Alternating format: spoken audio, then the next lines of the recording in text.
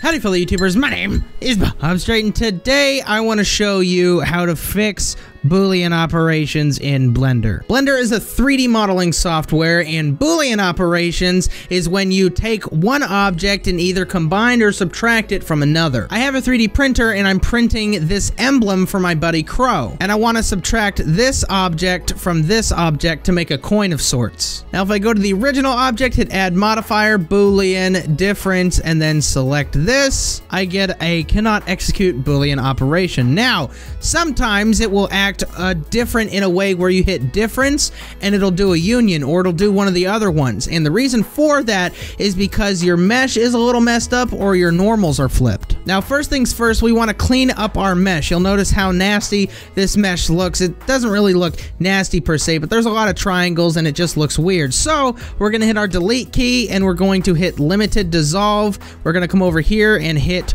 0.01 so that we don't lose too much of our mesh, and there we glow. Glow. Now the next thing that could be an issue is if you have mesh that is not manifold with the rest of your mesh, and the way you can find that out is hitting Control-Alt-Shift-M and then click this extend over here, and all the mesh that's highlighted right here is actually not part of the mesh for the most part. One of the ways to solve this one's actually really easy. You can go ahead and select everything, go to UVs and tools, and hit remove doubles.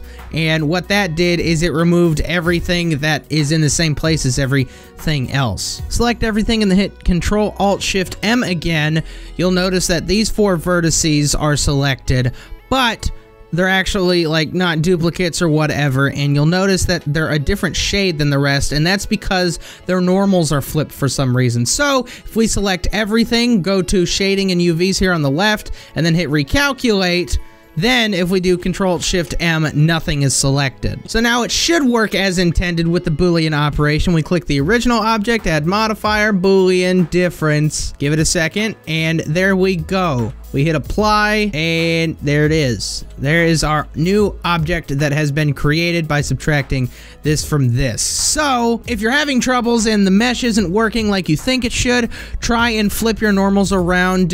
Mess with the normals. That's usually what it is. Or if you have loose mesh that isn't part of the manifold of the entire print. If you have any questions, please leave your question in your comment in the comment section below, and I will try my best to answer it. If you made it this part of the video, please put the word crow in your comment in the comment section below, so that I know that you watched the video all the way to the end, and the best viewer and or subscriber ever. Thank you all for watching. Don't forget to like and subscribe. Really help me my channel out. That is all. Not throw your grenade. In previous Battlefield games, you couldn't just hold the button because that feature apparently wasn't available in the year 2013.